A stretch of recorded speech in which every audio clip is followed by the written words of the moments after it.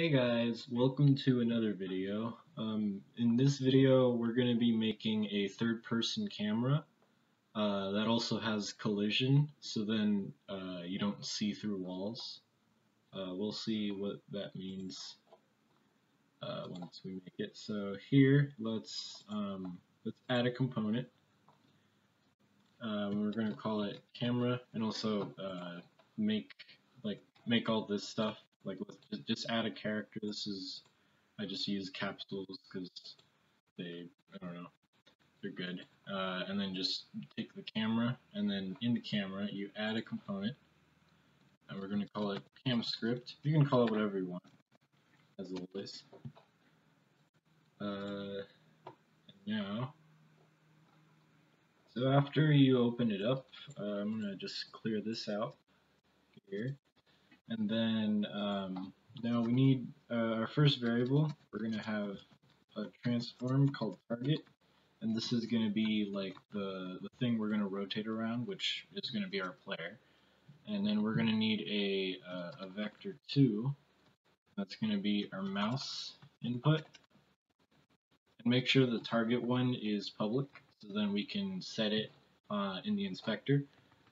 So here we're going to set mouse input equal to new vector 2. And then in the vector 2, we're going to do input dot get axis, and we're going to get our mouse X and mouse Y. So I'm just going to duplicate it over, replace that with Y. So now we're going to make the camera rotate around the target. So here we're going to do transform.position set equal target.position minus quaternion.Euler, and this is where we're gonna put our rotation. And actually here in the Y we're gonna have a minus, since the looking up and down is like reversed. So we're gonna do mouse input, and then in the X we're gonna do dot Y, and then in the Y we're gonna do dot X, because in rotation it's like this. But we have to multiply that by, we're going to do a new vector 3, and then here we're going to do 0, 0, and then negative, let's say 3. This is how far away the camera is going to be from our player. So let's make a variable up here where we can set it. Public float distance. So here in the distance, we're going to set it to distance. Okay, so the next thing we're going to do is we're going to have the camera, since when we're going to set the position, all this is going to do is going to set the position only. But the thing is, we also need the camera rotation to face the actual player. So we're going to do transform dot look at, and we're going to look at the player. So target dot position. All right, and make sure to do this after this, because we need to rotate and then look at it. And because if you did this first, it will rotate to look at it, and then it'll move the camera. So now it's going to look in a different direction. So we need it after. So after it loads.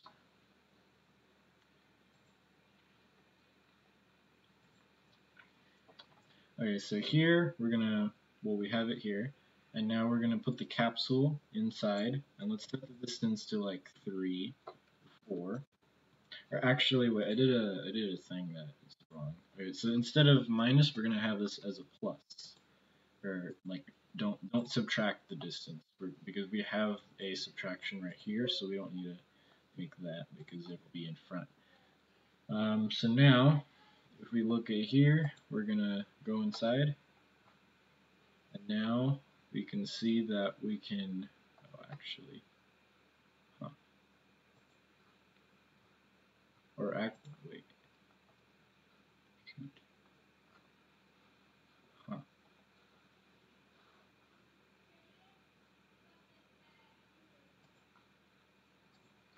setting position. Oh, wait. No, never mind. Alright, so don't set it equal, plus equal. We have to plus equal mouse input. Yeah, don't do what yeah, that'll just keep it in place. So now we can rotate around, and actually I should make the cursor lock state cursor locked, and cursor dot visibility is false. So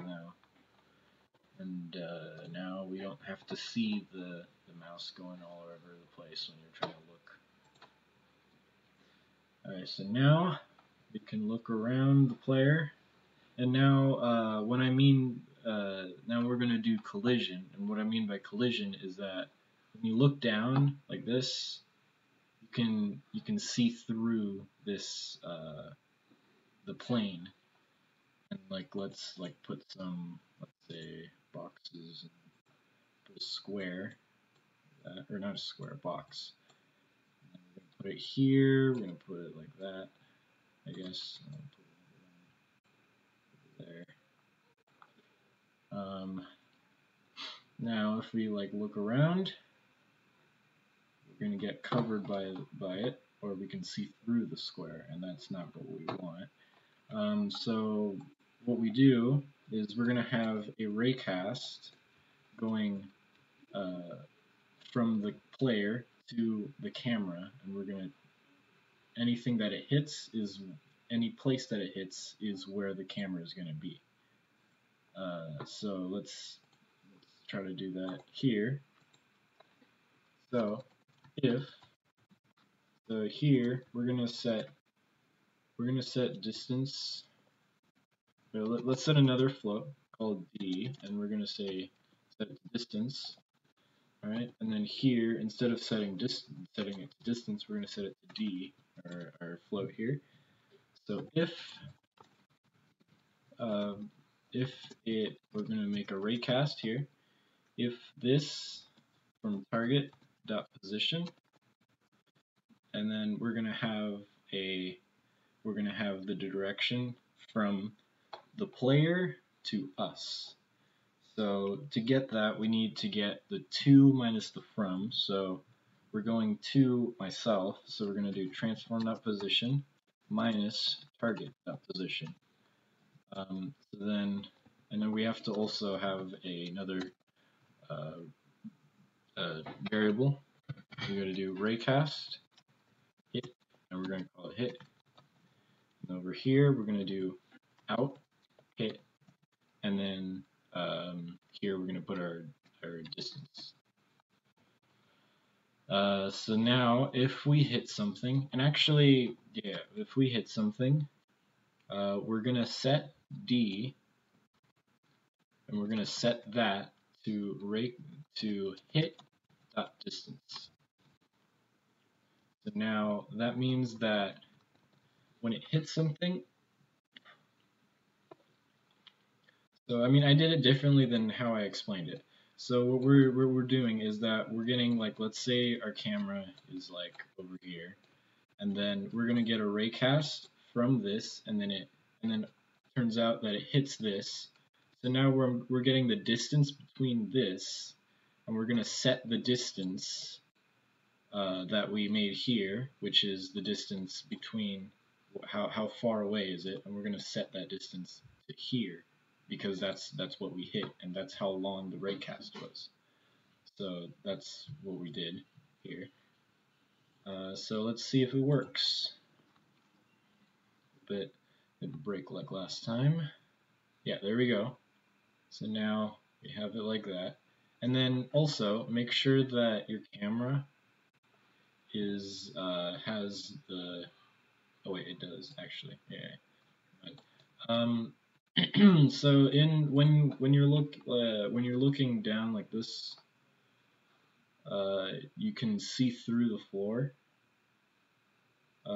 So I think how you fix that is in here we're gonna do a distance that's like, alright, so here, instead of setting it to the distance, we're gonna set it to a little bit closer than the distance. So if it hits like that, then it'll go, instead of to that point exactly, it'll go slightly closer to the player than what it hit. So let's do that. So here we're going to just do, instead of distance, we're going to do distance minus 0.1f. So then let's see how that works. So here, yeah, it doesn't, I think it, yeah, I don't know how to fix that actually. Maybe I'll figure it out, maybe. But yeah, this is our third-person camera, except actually, here's a problem. When you look up like this and then you go down, it goes around. So we're gonna change it so then so how we do it is we go in here and then we're gonna set this. So actually we're gonna do mouse input set equal to new vector 2, and then in here we're just gonna set it equal to mouse input.x because we don't want to change the x. We only want to change the y. So in here we're gonna set it to mathf.clamp, and here we're gonna do mouse input.y, and then this is gonna be negative 80 to 80 about. You can do like 90. That's the highest you can do, I guess. Or if you do it higher, then it'll still do the same problem. It's just, yeah, I don't know why would you do it like that. So now we can't look more than 80. So yeah, you can see the camera. As you can see, it's negative 80 on the there, and it's positive 80 up here. Okay, so now we got our character working. Now we'll also make a first person or third person controller. So I guess we'll do that. So here we're gonna add a rigid body, and let's make the rotation like that. Or maybe, yeah, let's go in the script, player script, whatever you want to call it. Once we got it opened up, let's clear it out a little bit. Now here, we'll have a public transform to actually have the camera position. So then, so when we're making our movement, instead of in our first person movement, we would usually move forward, the forward of the player character itself, and then we would move left and right like that. Except in a third person game, you don't move like that. You move around the camera. So what we need is the rotation of the camera, and we didn't move it on that. Except the problem is, sometimes if we want to move the forward direction, if we rotate, since we're rotating it around the player, it might be overhead like this, where it looks down, and if we go off of the forward, it'll start to go down, which is not what we want. So what we're gonna do is we're gonna make this rotation 0, and we're just gonna use the Y rotation, so left like this way. So let's try that here. So now here we're gonna get component rigid body. We get our rigid body, and then we're gonna set the velocity equal to Let's actually make a vector 3 up here of our direction. So we'll call it dir. We're going to have our inputs here, input.getAxis, and we're going to do vertical, which is our W and S keys, and we're going to multiply that by cam.forward, or actually we're going to have it a new vector 3, and then here we're going to have new forward.x, and then here we're going to have 0 because we don't want to use the y since we're not going to move up or down. And then here we're going to have z, which is our forward, and we're going to add that to, let's just copy this, and then copy it, and then here, instead of forward, we're going to do right, and we're going to do right here as well. And then here, instead of vertical, we're going to do horizontal. So make sure that this is spelled exactly like this and has like a capital letter in the front and everything else lowercase. Now we're going to set it to direction, or velocity to the direction that we're moving like that. So let's see if it works. Now if you go into our capsule, we have a variable we need to fill in, so we'll put this here. And now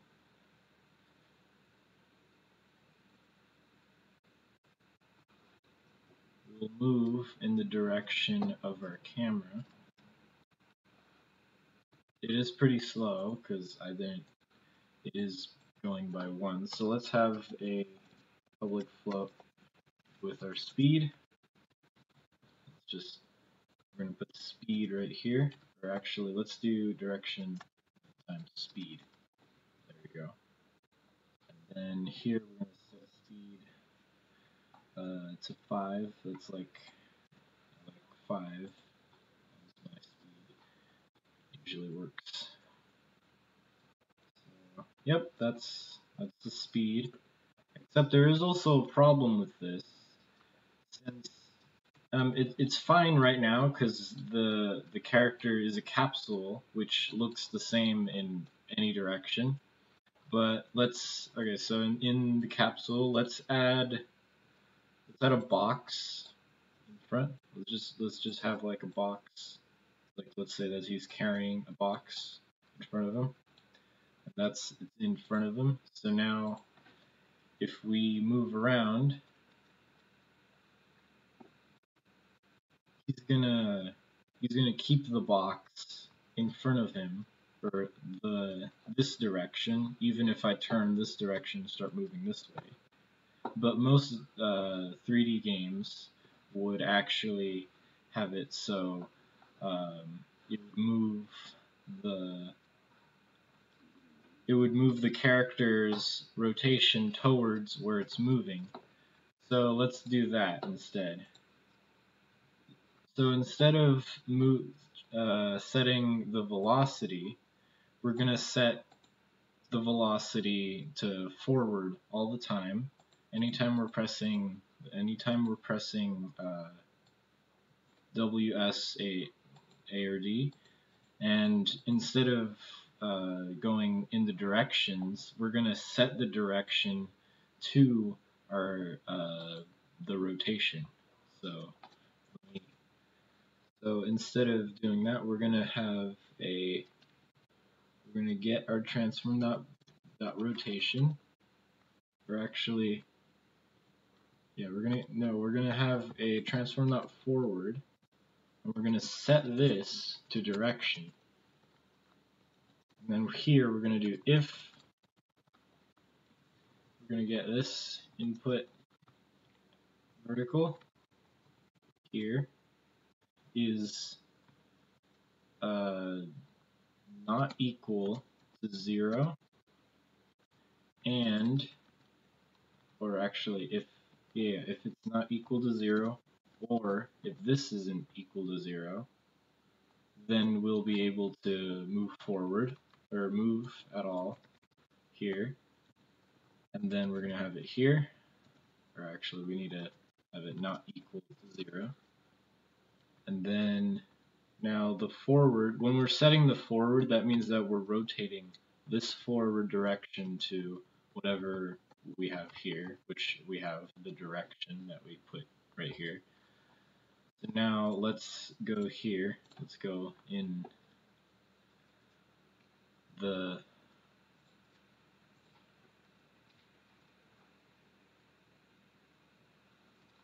now let's see how it works.